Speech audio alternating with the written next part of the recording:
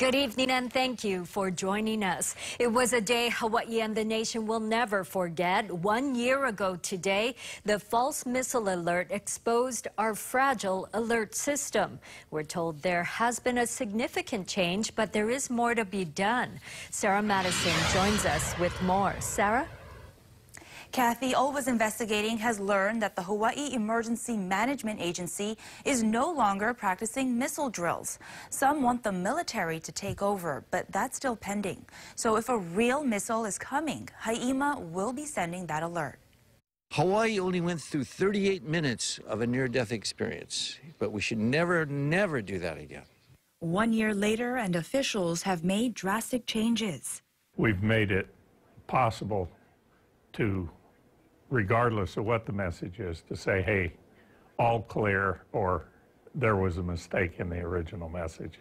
We know how to do that now. We're practiced at it. And so, there wouldn't be a delay in trying to figure out how to say whoops. There are issues still being addressed, like some cell phones not getting alerts. Hawaii Emergency Management Agency Administrator Tom Travis says it's not under his purview, but explains there's been national testing. The result shows we still have significant problems. The cell phones are very immediate, but not necessarily a certain way of informing the public. So we need to match it with others, and that's why sirens are important. That's why emergency broadcast is important. All of those become important so that they can build on each other.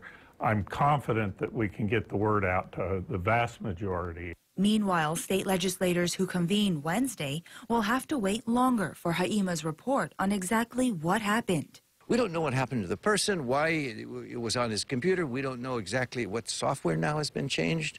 So it's an uncertainty. As for the so-called button pusher who received death threats, his attorney, Michael Green, says they never filed a potential lawsuit that dealt with defamation.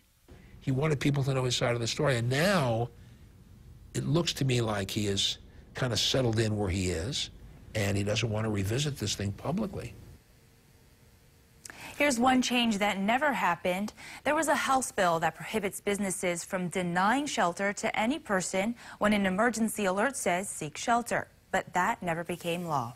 Kathy.